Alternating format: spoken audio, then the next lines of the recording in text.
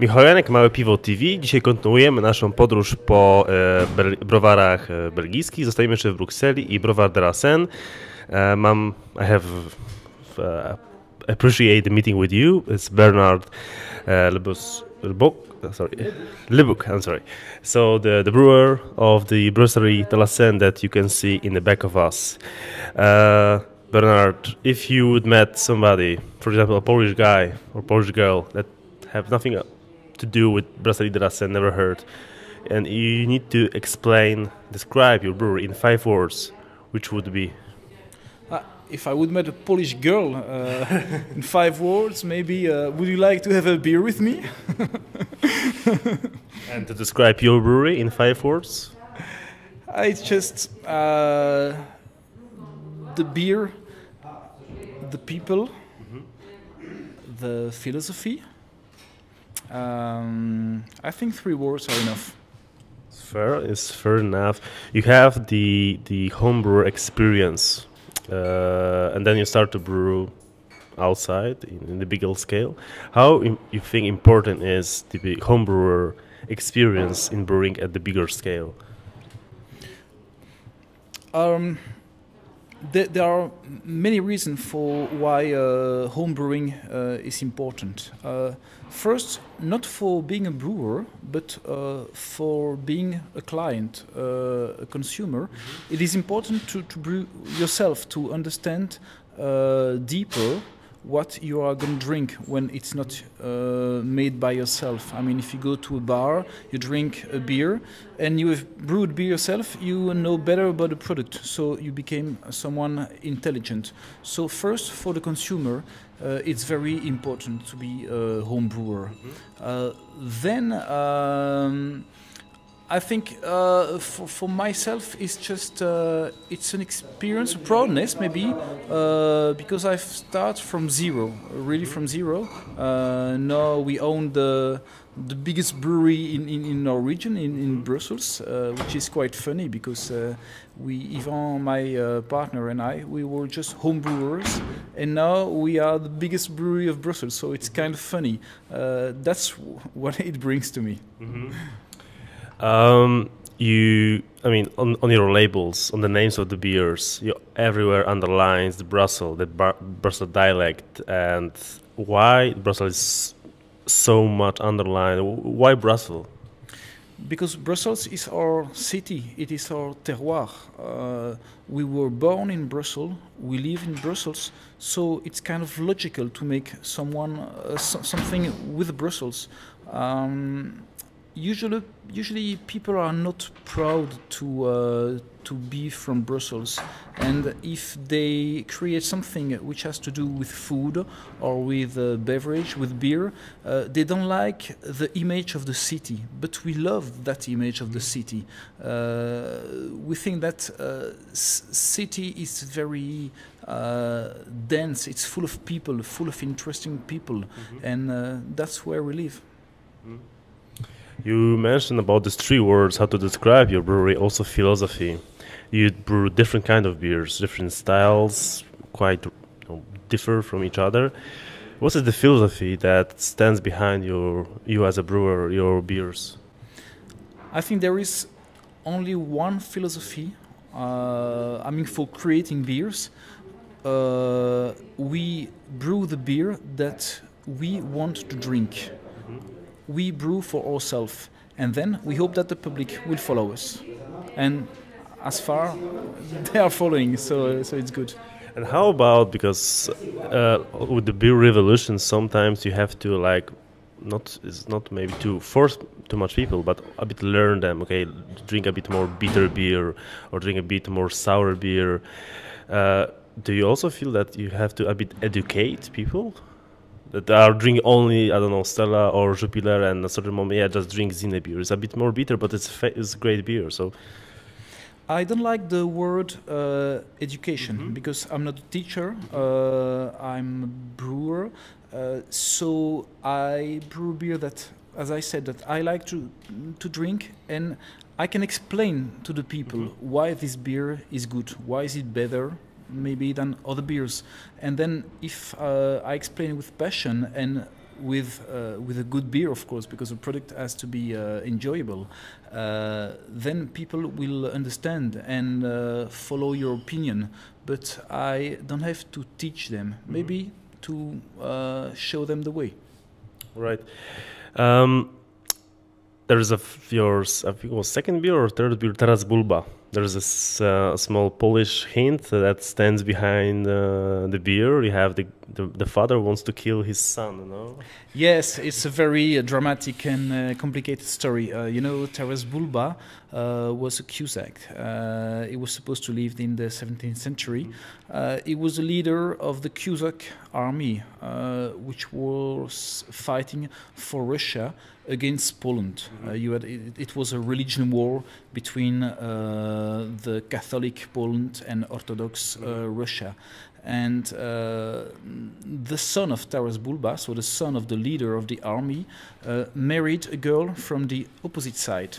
He married a princess from Poland. And to save the honor of his country, Taras Bulba murdered his son. And in Belgium, we have also kind of wars between community. So we wanted to mock those wars, to mock those fights, to mock people hating each other. And we revisited the story of Taras Bulba, and we transposed it to the story of Belgium. It's kind of funny. It's a kind in Brussels dialect. That kind of joke you call it zwans. So if you want to be accepted by Brussels people, you have to know how to zwans. So it's like dark humor, no? Is that? It's not dark humor. It's a little bit nonsense humor. This way. I know because we talked that you don't know the Polish beers, but something that it's connected with Poland, I would like to ask you. It's the open letter that you wrote and you signed a few months ago. It was against this contract, fake breweries. There was also like discussion in Poland about this letter. Could you say something more about that? Since a lot of Polish breweries are also contract breweries, just to be at the start, just to earn enough money to perhaps have in future their own breweries, and they are a huge part of beer revolution. And then you sign the contract as a real brewer, let's say. Against how we can more understand this letter from the Polish point of view. You are speaking about a beer revolution, but I don't think that there is a beer revolution. There is a beer market which is evoluting thanks to people like us, like the Rank, people who are pioneers making beer, who create things. And those fake brewers, they don't do the part of their job. They are just following us because there is money to do.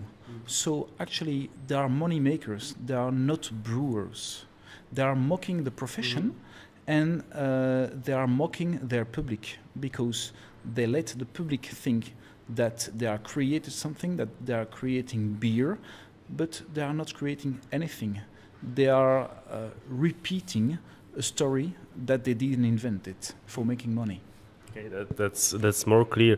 You said there is no revolution, and actually that's also my impression that the beer revolution that's happening in Italy, in the States, and in Poland, in Belgium is much more slower. Yes, we have a problem in Belgium. Is that Belgian people is too proud of what they produced in the past. When we speak about beer, actually, I think we are living in the past. United States is not living in the past anymore. Italy, not anymore. People are waking up in Eastern Europe. But in Belgium, we think we are the best, and we're going to die being the best. And do you feel that De La Senne and other breweries are the representation of this new wave of Belgium and the representation of the Belgium in the beer revolution? Do you feel yourself as that? Yes, certainly. We are not the only one.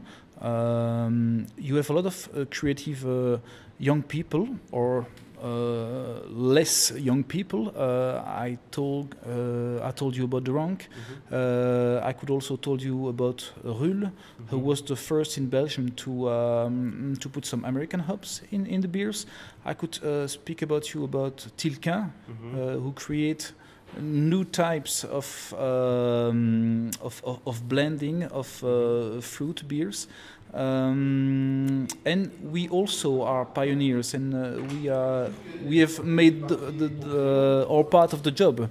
For example, we mentioned Taras Bulba.